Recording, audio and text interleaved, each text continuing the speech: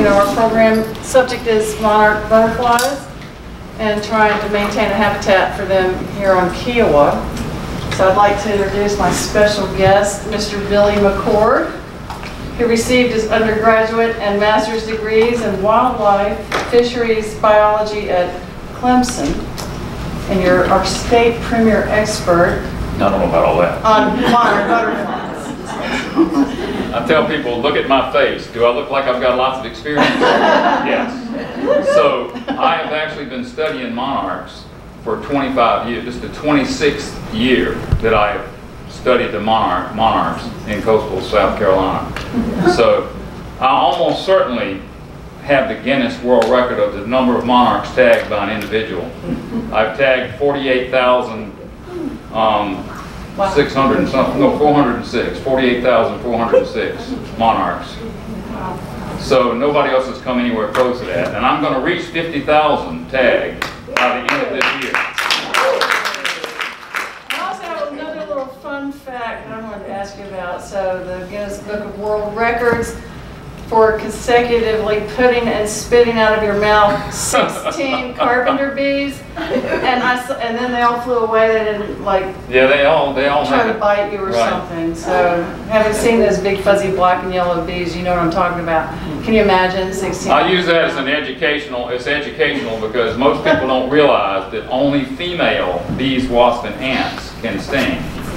Males are not equipped with the proper organ to sting because the sting organ is a modified ovipositor, a modified egg-laying device. So the males obviously don't have that. So if you can positively identify a bee, wasp, or an ant as a male, it can't harm you.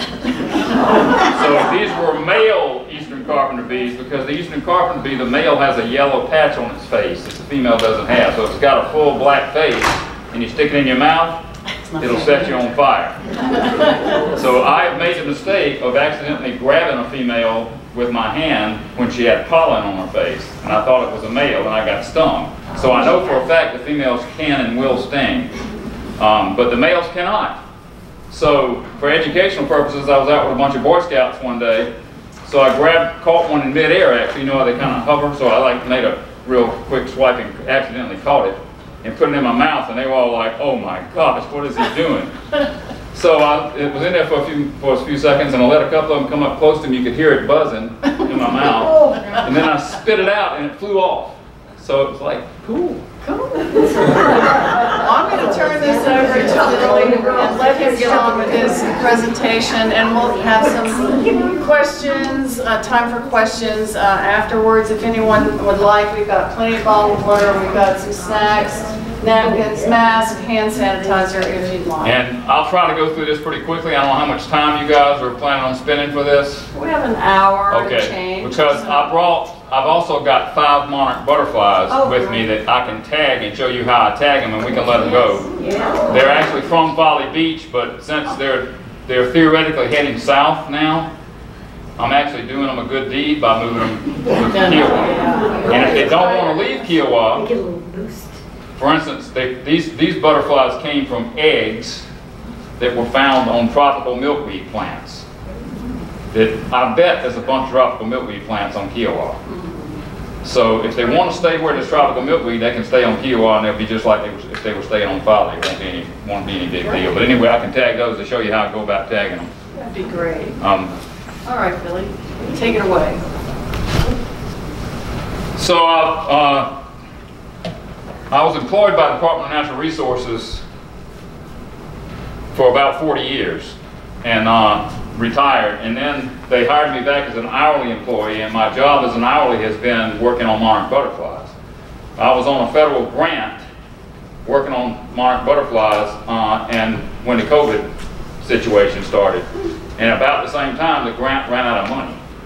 So I was released from employment, but I'm so passionate, or what's a step beyond passion? Obsessed. I'm so obsessed with monarch butterflies that I continue to do my monarch butterfly research even when I wasn't being paid.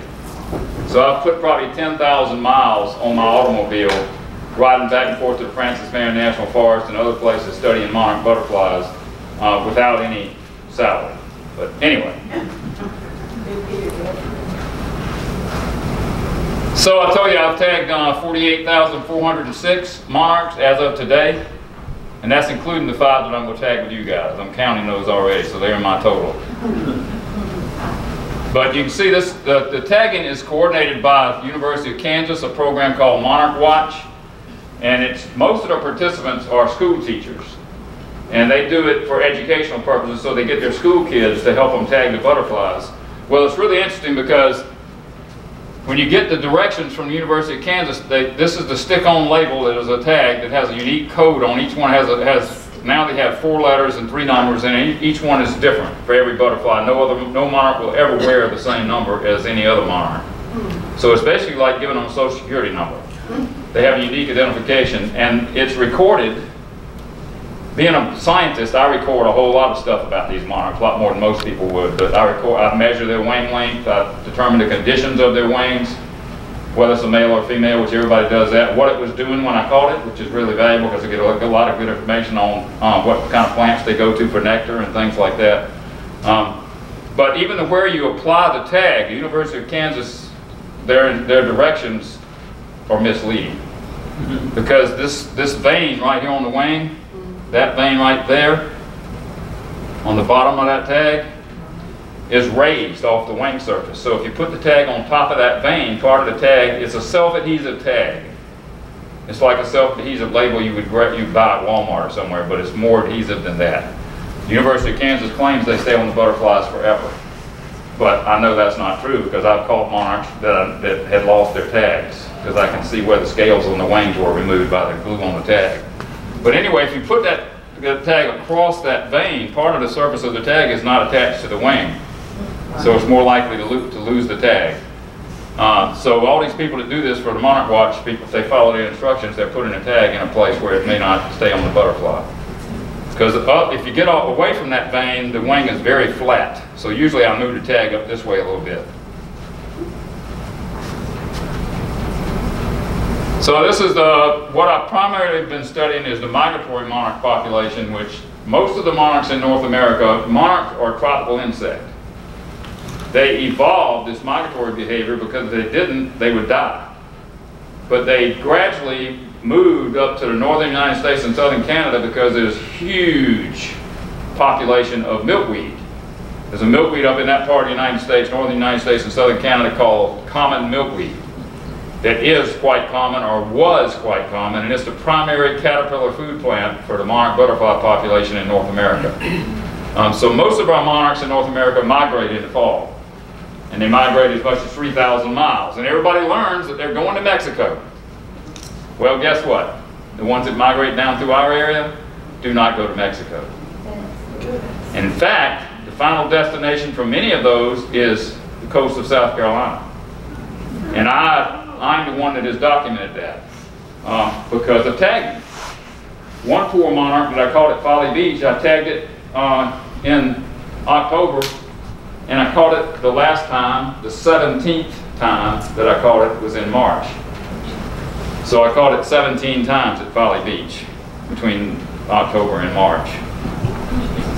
And I've gotten multiple recoveries of a number of monarchs during the wintertime, so I know they stay here during the winter, and I see good-sized numbers of monarchs in the wintertime. So I have had a monarch tagging project all along the coast of South Carolina where I had volunteers, some from Kiawah, tagging monarchs. So anyway, the early part of the migration through our area, a lot of them go down into South Florida where there are non-migratory monarchs. I told you they're tropical insects, so South Florida has local populations of monarchs year-round. So some of the early migrants go all the way down to South Florida and just become absorbed into those non-migratory populations. And that's about to the end of October. Once you get into November, if you see a monarch here at Kiawah, there's a good chance it's going to stay here for the winter. The latest I've tagged a monarch and had it recovered. I've had like 6 or 8 monarchs recovered in Florida. That's how I know that a lot of them are going to Florida. And the latest tagging date for one of those butterflies was the 2nd of November. All the others were tagged prior to the 2nd of November. So this just shows you Folly Beach. That's over about 20 years or so, to 24 years of tagging, 25 years of tagging. So that just shows you the peak is in late October. So you can pretty much count on it that by late October you're going to have lots and lots of monarchs moving through. And since they're moving generally from northeast to southwest, they tend to accumulate on the southwest end of the barrier islands. And the reason is because if it's windy, they don't like to fly across water because they lose control and they're only blown offshore. So they wait for the wind to subside, so they'll gradually move down the islands and accumulate on the southwest end. So I would think Beachwalker Park is probably the ideal place to look for large numbers of monarchs at Kiawah. Because I go to Folly Beach County Park, since I live on James Island, that's where I catch most of my monarchs in the fall. So that shows the recoveries. I've recovered 14 monarchs at Folly Beach that were tagged elsewhere, and as far as 230 to 1,000 miles or more north. So I caught one at Folly Beach that was tagged in Ontario, Canada. And I caught one at Folly Beach that was tagged in upstate Pennsylvania on the western side of the Appalachian Mountains. And at that time, it was the first record of a monarch actually crossing the Appalachian Mountains from one side to the other. So generally, the monarchs that are on the west side of the Appalachians go to Mexico. The monarchs that are on the east side of the Appalachians go to Florida and South Carolina. And actually, there are records of monarchs that were tagged on the east coast and having gone to Cuba and some of the Bahamian islands.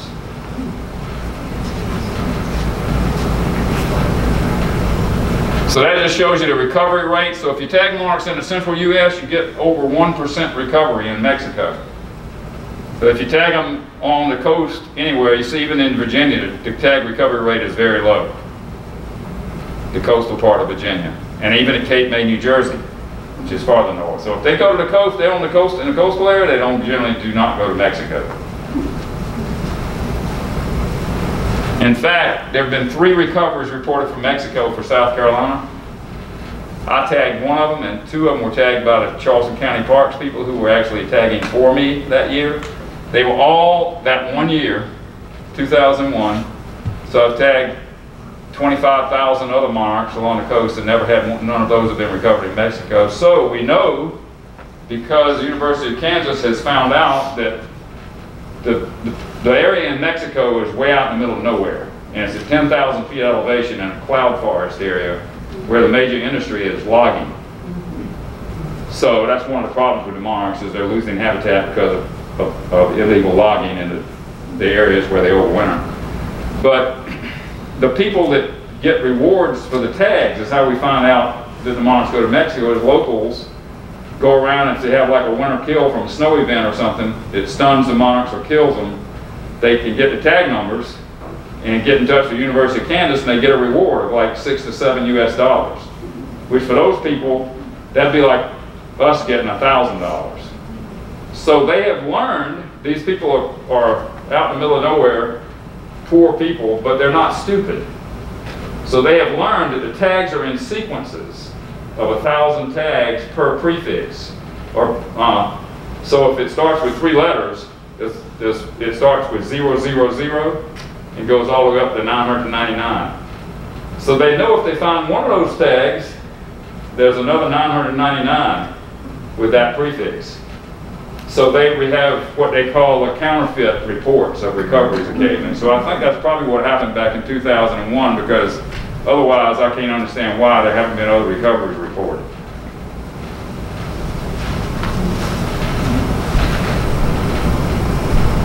So again, I told you I get a good number of recoveries in Florida, and I've had one in actually in Alabama, just across from the Florida Panhandle.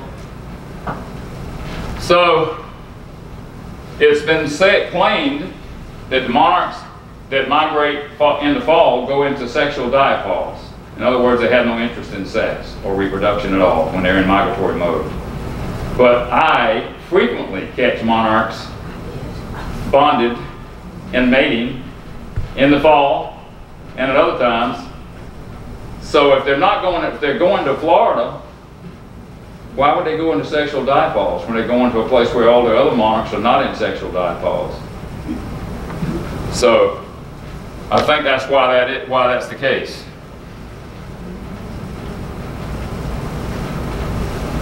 So I've told you I've been doing this for now, this is 26 years, so I've caught over 5,000 individuals myself from December to March, which is basically what I call winter.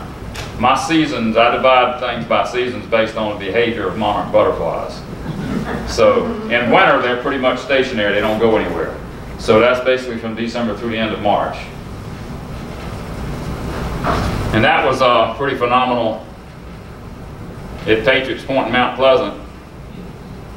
And the butterflies there, as you can see, I recovered 48% of the ones that I tagged. So that's pretty good, because they're not that, if you go out and try to catch monarch butterflies, they're not that easy to catch. So if you recapture 48% of them, they must be staying around.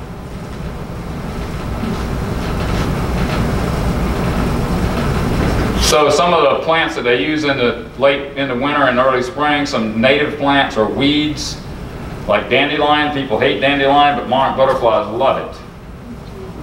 A lot of the monarchs I catch in the winter are nectaring on dandelion flowers. And then the henbit grows in disturbed like fields and things like that, and sow thistle also in disturbed areas mostly. But they're landscaping plants that people use, no doubt, at Kiawah that are very attractive to monarchs. So in November and December, loquat or Japanese fig, which is an evergreen tree. It is a fantastic pollinator plant, and hummingbirds and Baltimore Orioles, things like that, love it too. But if you have loquat on Kiawah, you will have monarch butterflies in November and December. When the loquat is flowering, the monarchs will find it. They also use bottle brush and lantana throughout, but anytime it's blooming, you might see a monarch on it. And then in February, Viburnum suspensum, which is a plant that's used for hedges and so forth, that is very salt tolerant, so there's a lot of it on the barrier islands. It blooms in February when not much of anything else is flowering, and monarchs love it. So well, believe it or not, I'm capable of learning. So through all my years of experience, I have learned that in February, I want to go where there's Viburnum suspensum and I'll find monarchs. And indeed I do. So I know where all the Viburnum suspensum is on Folly.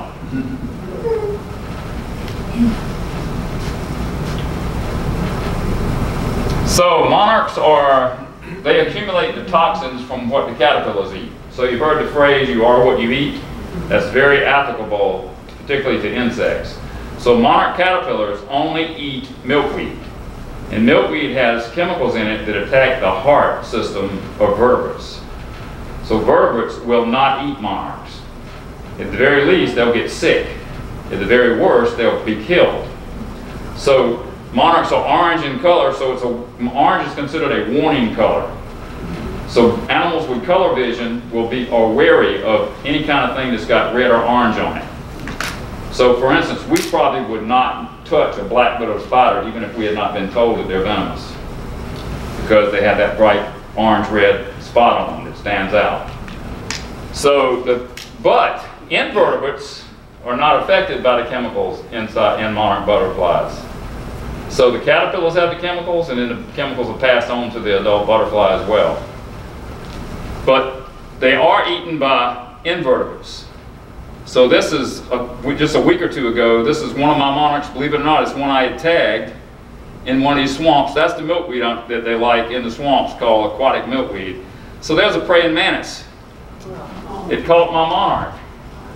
And when I got there, it probably had caught it maybe 10 or 15 minutes before I got there, because it had only eaten the head of the butterfly. And they start by eating the head, because they know that if they decapitate the victim, it's not going to get away from them. So the first thing they do when they catch another insect is to eat its head. So I grabbed the praying mantis and the butterfly because I wanted to check and see if it might have one of my tags on, and indeed it did. It was one I had tagged 5 days previously.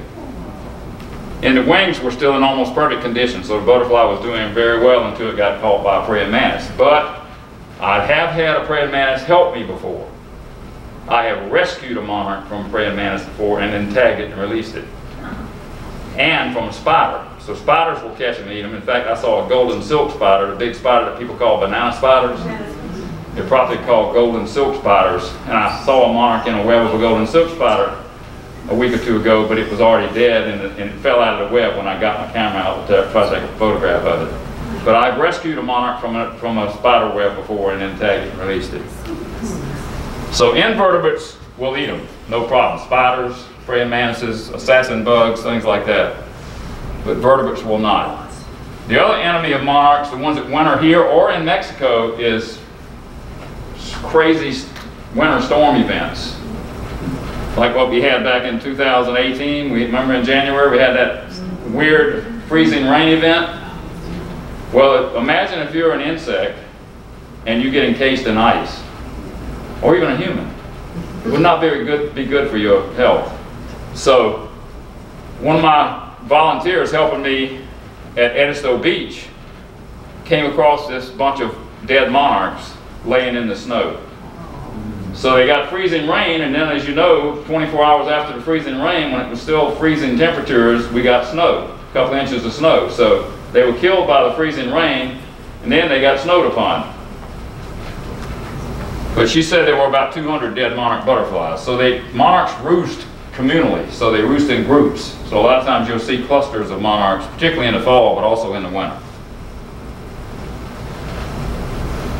So this shows, from my research, the distribution of monarchs during the wintertime. This is 1996 through 2014.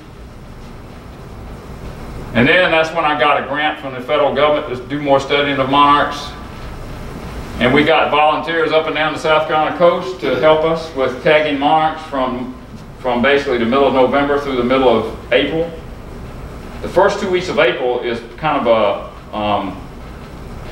time when the monarchs disperse.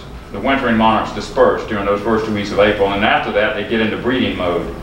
And then from 1st of December, from the 16th of November through the end of March, they're in wintering mode. So I had people all up and down the coast of South Carolina, volunteers, help me out. So now this is the known distribution of monarchs wintering along the South Carolina coast. So we gained a lot of information, had almost 7,000 monarchs, individuals recorded or tagged. Some of them were actually recaptures of ones that were tagged elsewhere. So some of the interesting recoveries, this is one I told you I recovered one 17 times. This one I caught 8 times after I tagged it at the same site where I tagged it. So there's pretty good fidelity.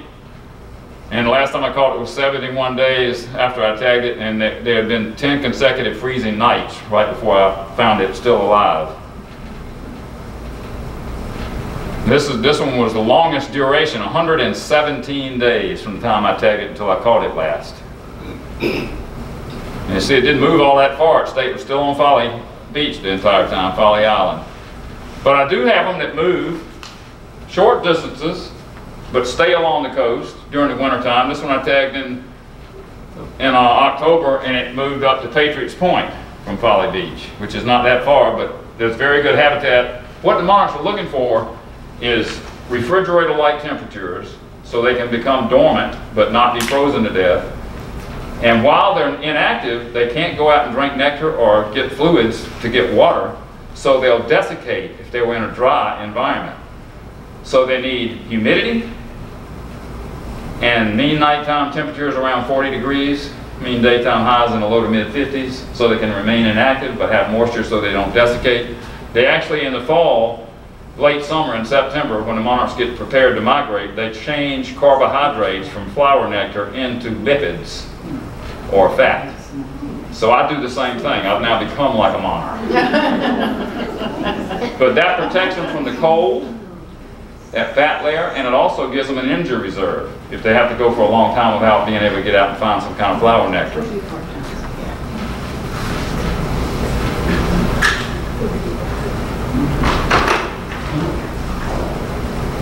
So you can see that one moved pretty good distance.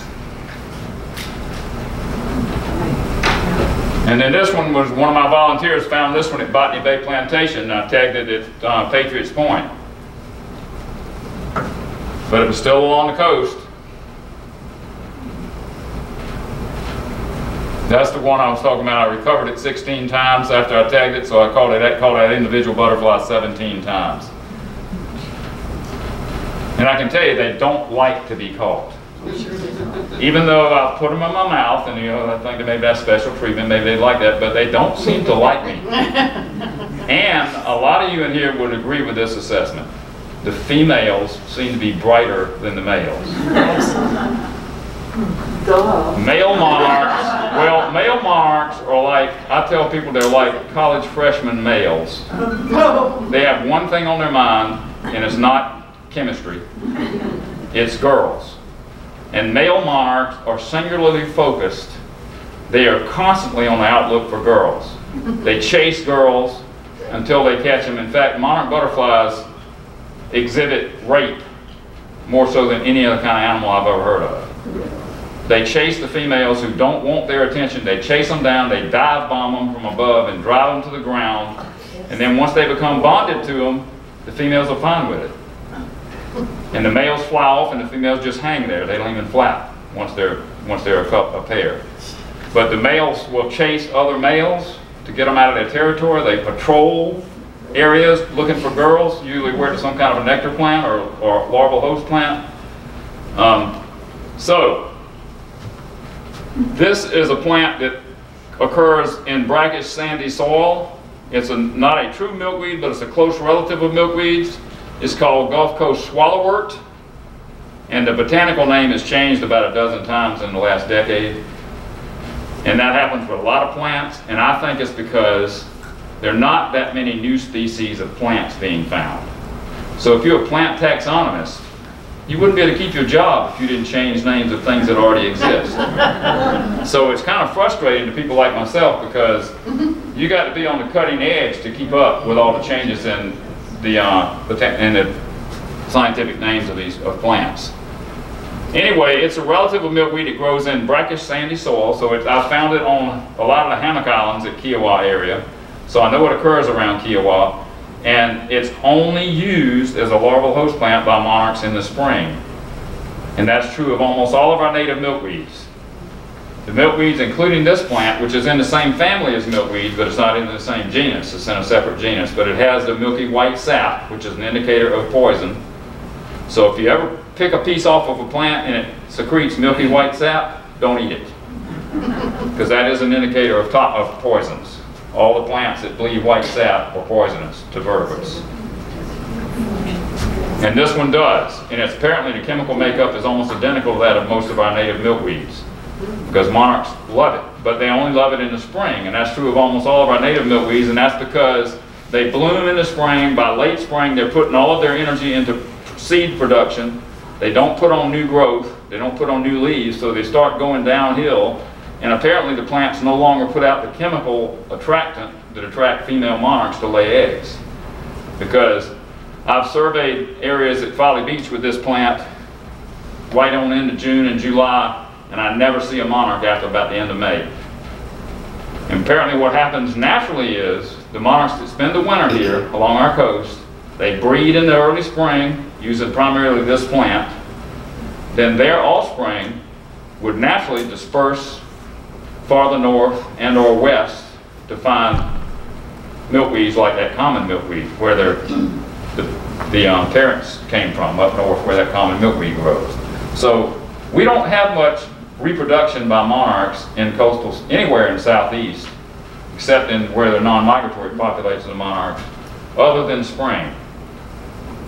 However, I have documented breeding colonies of monarchs in several cypress swamp forests, one out just west of Bees Ferry Road, about a mile and a half, and several places up in the Franciscan National Forest, and then Four Hole Swamp way up in Orangeburg County. There's a not so well-known species of native milkweed called aquatic milkweed that grows only in cypress swamps. And most of the milkweeds, the seeds are dispersed by wind. This one, the seeds don't have the fluffy white stuff on it. I can't remember the proper name for that, but they just fall below the plant and they're dispersed by water. So it doesn't spread to other wetlands very well, but once it gets in a wetland, it can become very abundant, and monarch butterflies love it. And the main reason is because this plant, unlike our other native milkweeds, continues to put on new growth and new flowers from basically year-round. unless we have a hard freeze. Then it'll stop flowering and stop putting out new growth. But otherwise, it grows continuously and is apparently putting out the chemical signal that attracts the female monarchs, because I found 26 monarch caterpillars yesterday on this plant. And in theory, they should be finishing up their breeding by now. So that's the reason that that tropical milkweed, I don't know if any of you have it in your yard or not, but I tell people it's kind of a double-edged sword, and I don't know whether total is good or bad. But what has happened is we have produced man-made breeding populations of monarchs. Because like I said before, the barrier islands don't have native milkweeds. And if they did, the monarchs don't use them except in the spring. So having these summertime and basically year-round colonies of monarch is very unusual and against the natural order of things. But it may be good.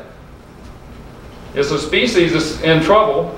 Maybe it's creating new populations that will help in the long run. I don't know. But tropical milkweed is a perennial, but it's a tropical perennial, which means its behavior is very different than our native perennials. Our native perennials defoliate in about the end of October, going into early November. And like I said, they don't put out new growth after they flower in the spring and late spring. This one, like the swamp milkweed, puts out new growth continuously because we don't have a dry season. So it can be killed in the winter by frost or hard freezes because it's a tropical plant. But other than that, it just keeps growing. So it attracts female monarchs to lay eggs even in the winter. And that's not good because a lot of those eggs are lost, because if you get a freeze following it, it'll kill the plant and or the larvae. And you also get adult monarchs produced, fresh adult monarchs produced in the wintertime. And they don't have the fat layers to protect them from the cold. So if we get a freeze, those winter produced adult monarchs will die. So the other neat thing about that plant is it's the larval host plant for the queen butterfly, which is a non-migratory relative of the monarch. More of a kind of a tropical, subtropical insect that with climate change, we've got a lot more queen butterflies in coastal South Carolina than we did 25 or 30 years ago. But its larva, that's the larva of the queen, it feeds almost exclusively on Gulf Coast swallowwort, and that's the flowers.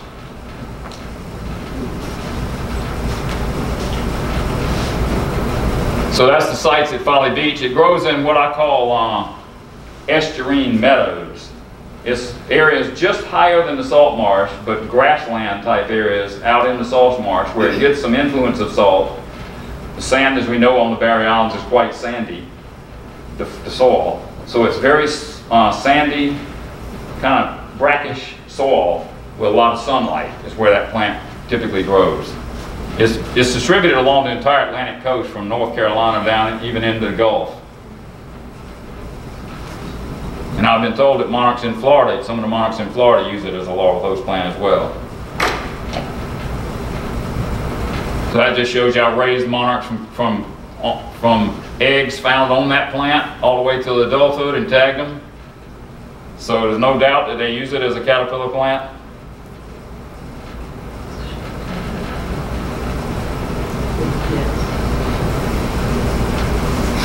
So I'm not going to go into a lot of that.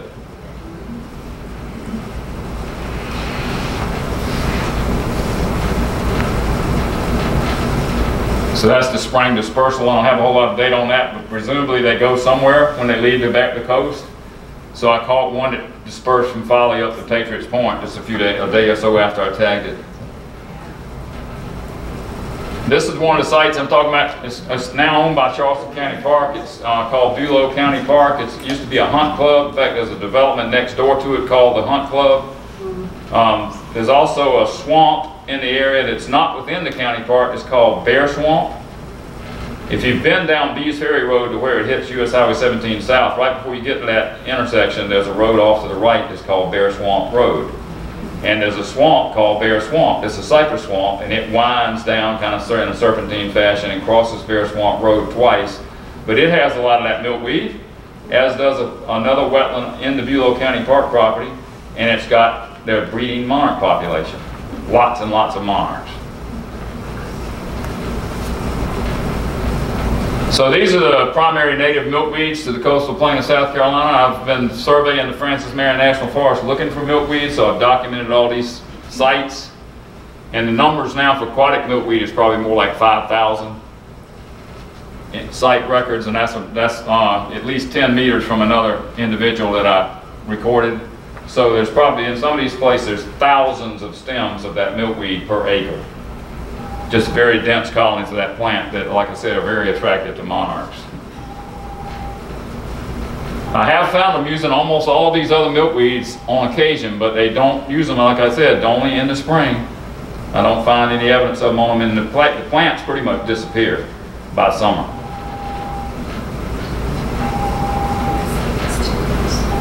So this is a look at some of the coastal milkweeds.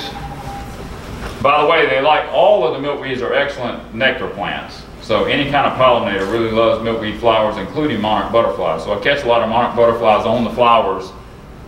That's the aquatic milkweed I was telling you about. And butterfly milkweed is not a primary larval host plant for monarch larvae because butterfly weed milkweed is very hairy. It's called tomentose. The leaves and the stems are just covered with dense hairs, and that is the way the plant attempts to prevent anything from eating it. So it's not very palatable. So monarch butterflies don't usually lay eggs on that plant because the caterpillars don't like dealing with all the hairs. So it's not a preferred caterpillar plant. So that's a ball cypress wetland, and that's, you can see almost all these plants in here are that aquatic milkweed. So that's the habitat in which it grows. So I was asked to accompany a lady with the USDA Natural Resources Conservation Service to Waccamaw National Wildlife Refuge because the manager of the refuge said he had seen that milkweed on the refuge. So they asked me if I'd come up and go around with them one day and see if we could see any evidence of monarch butterflies. Well, we went around for a day and we found monarch caterpillars, which suggests to me there are monarchs there. So now I have documented monarch breeding as far north in South Carolina as the Waccamaw National Wildlife Refuge and as far west as Orangeburg County. So, and several swamps in Francis Marion National Forest. In fact, one of the swamps is probably something like 100,000 acres of monarch habitat.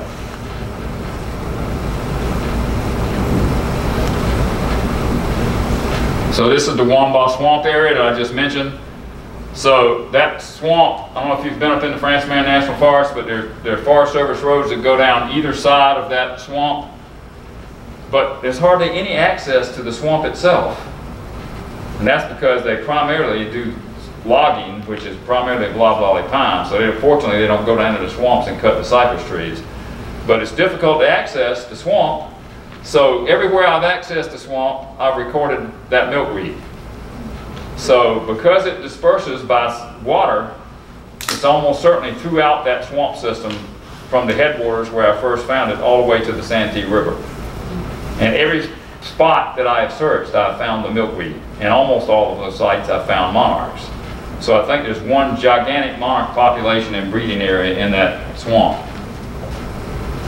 And it has several tributaries that have milkweed in it as well. Mill Branch, Meshaw Creek.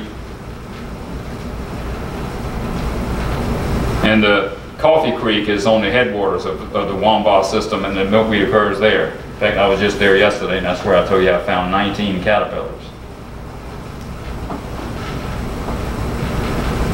So this is some of the other breeding sites I've found. Again, this is springtime breeding on butterfly weed milkweed and clasping milkweed and pine woods milkweed. So they use some of these other milkweeds, but just occasionally in the spring. These are other sites where I've found the aquatic milkweed. And I've seen a few monarchs at these sites, so I don't have time to go everywhere. I wish I could, but I just can't. I work 7 days a week pretty much because I'm so obsessed with this. But it takes that to try to keep up with it because, for instance, if you only visit a site once every 2 weeks, your data are not very good, because a lot can happen in the life of butterflies in 2 weeks. In fact, during the growing season, spring through fall, most butterflies only live for like 3 to 5 weeks.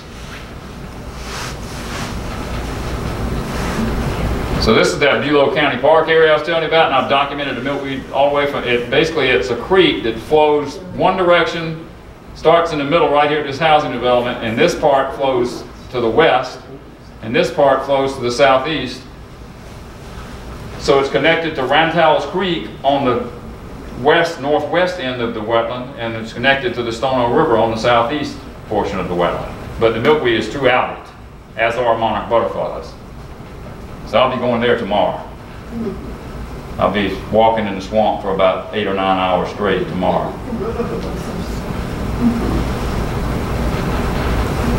And I've found this milkweed is used a lot by monarchs in the Franciscan National Forest where it occurs, but again only in the spring. Longleaf milkweed, and unfortunately it's another the milkweeds are very specialized. So it's difficult to find a native milkweed that is suitable for most human-owned habitats. This one grows in like clay soil in damp soil. Clay-based soil, but only in the warm part of the state. So it's only in the coastal plain, but it's very specific where you find it. So if you plant it in a garden, it wouldn't survive. And I was talking with some people earlier today. One of the problems with planting native plants is I cringe when people tell me they planted a native plant, because it's probably not native. Because it can be the native species, but plants have evolved into what are called ecotypes. So in a given ecoregion, like the lower coastal plain of South Carolina is the ecoregion, which has its own unique climatology and soil types and so forth. So the species in that region has evolved over thousands of years to be the best genetic fit for that area. So if you bring the same species in from another ecoregion, particularly if it's from a long distance like maybe Pennsylvania or Florida or Texas, a lot of species are distributed over the entire eastern half of the United States, but they're very different from one region to another. So if you bring that specimens of that species in from somewhere else, it basically hybridizes with the native ecotype, and then the offspring, the fitness of the offspring is diminished relative to its suitability to the ecosystem in which you're putting it. So I've caught so many monarchs that I've seen some really unusual things. This is probably the most unusual because I had really never even heard of a bilateral hermaphrodite. That's something that's half male and half female. And this monarch, male monarchs have this black spot right down the hind wing. See it on that one? That is a gland that in other species in that family of butterflies, it produces pheromones or cologne that make the females like the males. So for instance, the queen butterfly, that gland works, and the female monarchs like the males. In monarchs, a gland does not function. So instead, the males are hyper-aggressive and chase the girls. But this one is, the right half of this butterfly is male, the left half is female. So the females don't have the black spot, and their wings are a little bit duller orange. So you can see it very clearly. I mean, there's no doubt whatsoever that half of that butterfly is male and half is female. I don't know what its functionality was. And then this one is what the so-called white monarch, which they're supposedly pretty common in Hawaii, because monarchs were introduced to Hawaii, and apparently somebody introduced some of these white ones. But they're genetically different from the other monarchs, and according to the University of Kansas, is like a 1 in 100,000 chance of seeing one of these in the anywhere in the continental North America. So I photographed this one at Folly Beach. So I'm one of the fortunate few that's seen a white monarch. And then occasionally I see these apparently hybrids that are part white monarch and part regular monarch. And they have these light colored streaks in their wings, which is pretty cool.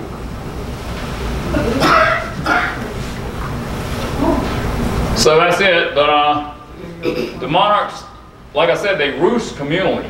So when there's lots of monarchs around, if you're fortunate, you can happen upon aggregations of monarchs, and that's really great for somebody like me that tags them and tries to tag as many as I can.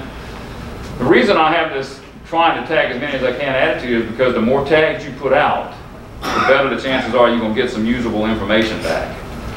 If you only tag a dozen monarchs, there are hundreds of thousands of them, so your odds of getting a recovery are practically zero. So the more you tag, the more opportunity you have to gain information. So I want to tag every monarch that I see. And I go overboard with it because I get quite upset with myself if I see a monarch and don't catch it. And many of them do not ever afford me the opportunity to catch them. But I was talking before about the females. When I go into like the swamp tomorrow, there's a good chance I'll have a couple of monarchs that like bolt when they see me. And I wear camo, I wear full camo, and people ask me, oh, he always said, do you have a nice day hunting? And I say, yeah, but I wouldn't hunt anything you would ever hunt. Yeah. They figure I'm going deer hunting or something because I'm wearing camouflage. I wear full camo hat. I should paint my face, but I don't. You might scare people. But obviously I need to wear a hat so the reflection doesn't frighten them. But the female monarchs that I have tagged do not let me catch them back. They'll see me coming from like 100 yards away and they take off and fly up into the canopy and will land up in the canopy waiting on me to leave before they come back down. The ones I have not tagged, I can oftentimes catch, male or female, but the males are difficult to catch because they almost always are in flight. Because they're constantly flying around in what I call patrolling mode, looking for girls. So they don't land. They don't. I mean, they chase other boys or try to find a girl before they leave. But at night they're easy to catch because they get in these groups like this. And I didn't have a slide of it, but you guys, if you're familiar with a plant called groundsel tree, it's a native shrub. It's a perennial shrub. It defoliates during the wintertime, but it grows along the edges of the marsh.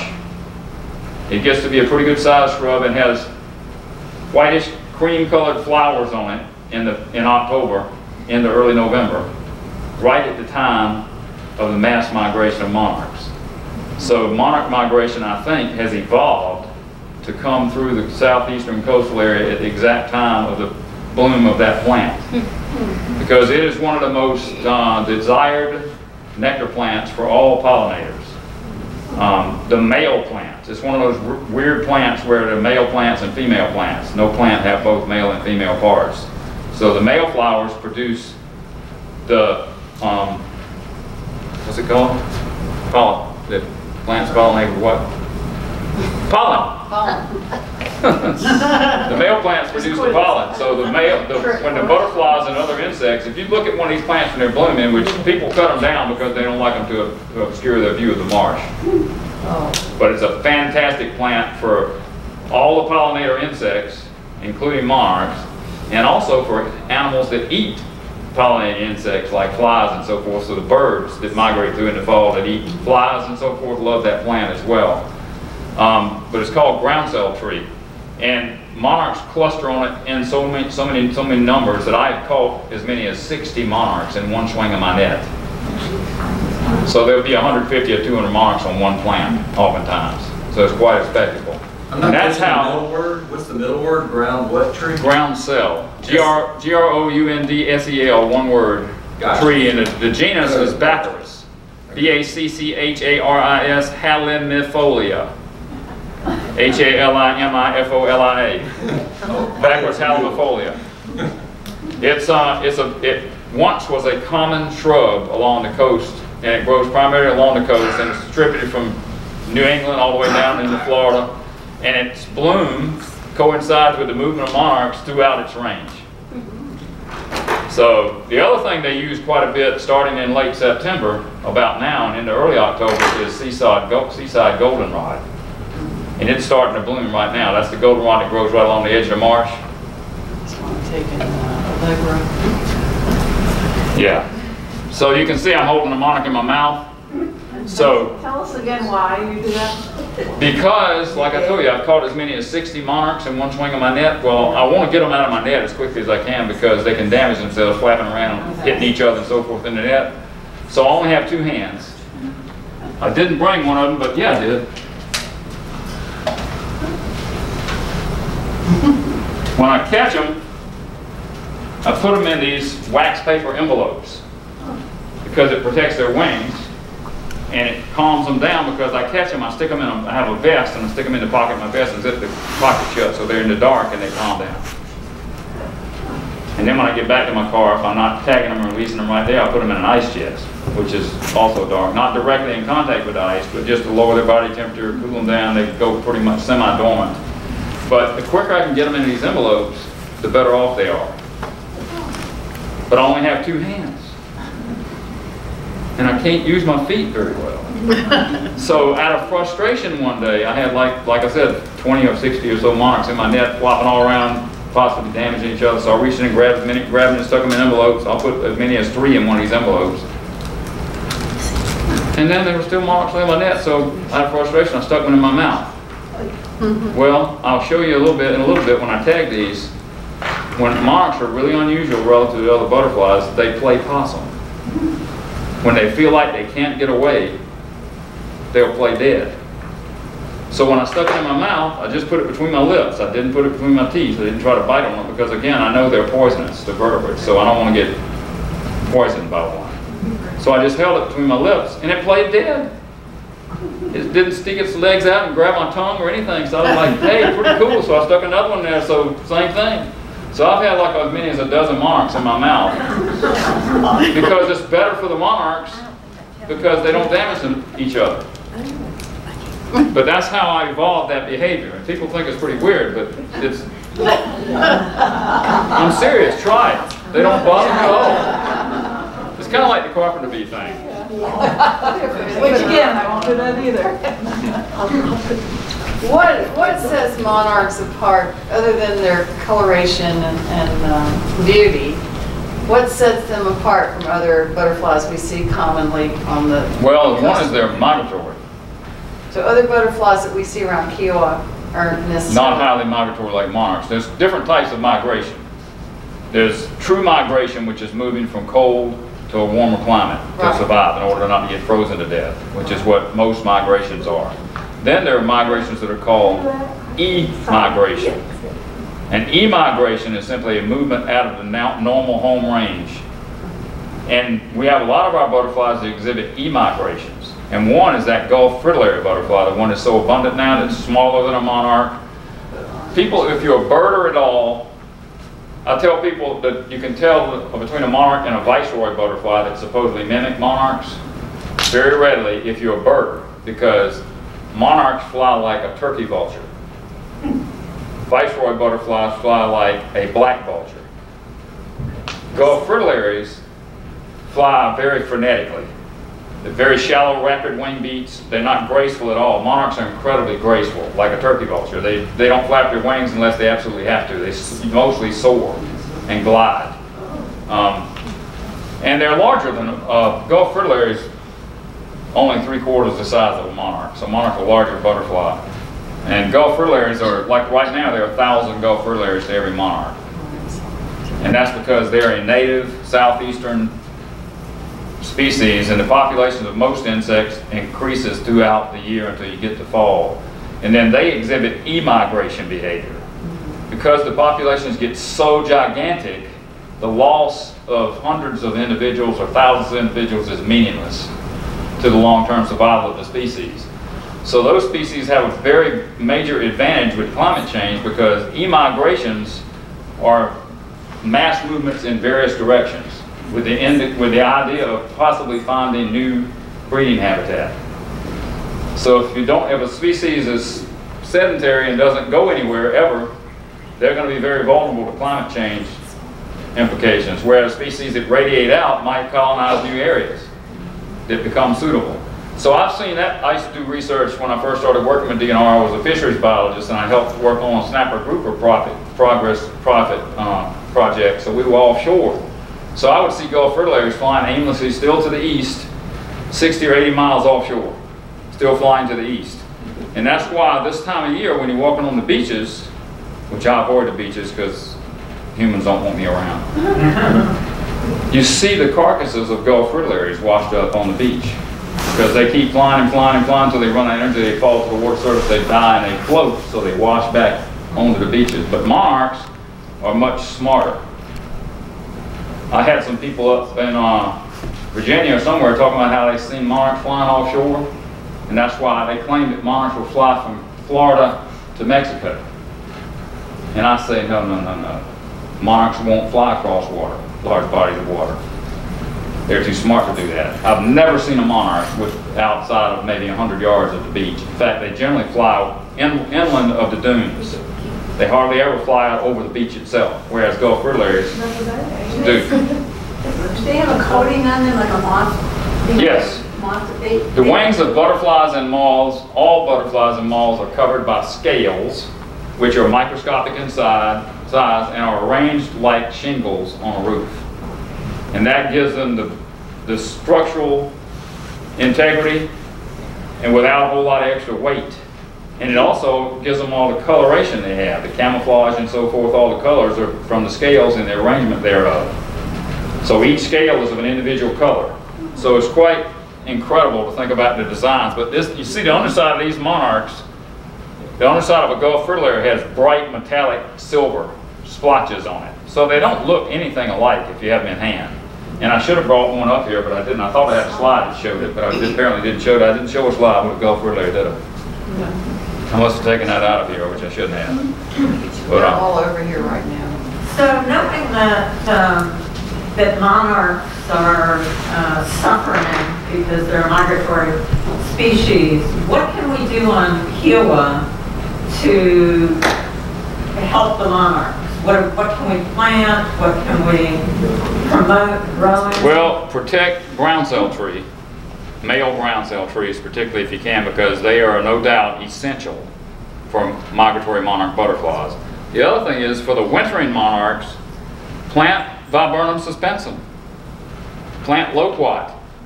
Loquat does pretty well on the baryons. It is susceptible to a fungus disease that will just outright kill it, but I know people, I gave a loquat tree to a lady on Folly Beach 25 years ago. She still has it in her yard, and it's like 25 feet tall now, and I probably catch 500 monarchs off of her loquat tree every winter. So, and you get also the benefit of having things like Baltimore Orioles and the wintering hummingbirds, things like that will come to the flowers as well. So it's a really neat plant. And then that Viburnum suspensum blooms in February. It's very fragrant. People tell me, I lost my sense of smell years and years ago. It wasn't from COVID, which I have not had. But it attracts all the pollinators in February, which there's not many things that bloom in February. So I notice you're not saying plant milkweeds. Well, that's because I told you, I've done coastal ecology work and never seen a native milkweed on any of the barrier islands or even the Grand Strand area seaward of Highway 17. Basically, Highway 17 is the demarcation line for where you will and will not find native milkweeds. Inland of Highway 17, we have lots of native milkweeds. Seaward of it, they apparently are just not at all salt tolerant. And like I said, even if you get native milkweeds, they bloom in the spring. The monarchs will use them in the spring, and then they don't pay any attention to them after that. Except for this one species, and DNR, in our education program, there's a girl with DNR, and she's working with Roots and Shoots Nursery trying to propagate this this aquatic milkweed that I mentioned. And seeing it, I've heard that it'll grow in upland sites if you treat it appropriately. But it naturally grows in cypress swamps. So it probably needs acidic soil with a high organic load. And a more moisture than most people would be willing probably to provide for it to do its best. But I've got a friend at Folly Beach that I gave a couple of plants of that species to. He planted it in a raised bed, and his house is on the marsh, and it's still living. And he's had monarch eggs and caterpillars on it this summer, but that's because the reason they're there, the monarchs are there because of all the tropical milkweed. Before people started planting. Well, that's probably the best bet, and DNR is going to start trying to propagate it in, like I said, in a partnership with Roots and Shoot Nursery. And the same girl with DNR, her name is Olivia Bueno. She's also propagated the Gulf Coast swallowwort, and she's taken some of her the plants she produced. She's taken them up to Huntington Beach State Park. They want to plant some there, although it's probably already there. But anyway, I've got 5 monarchs we can tag if you guys want to gather around and see how I go about doing that. Yeah. Do you want to do that in here or Well, I can, outside? is there You can open up onto this. we can just walk out there and let them go. Okay. Whatever works for you and the butterfly. Oh, I brought some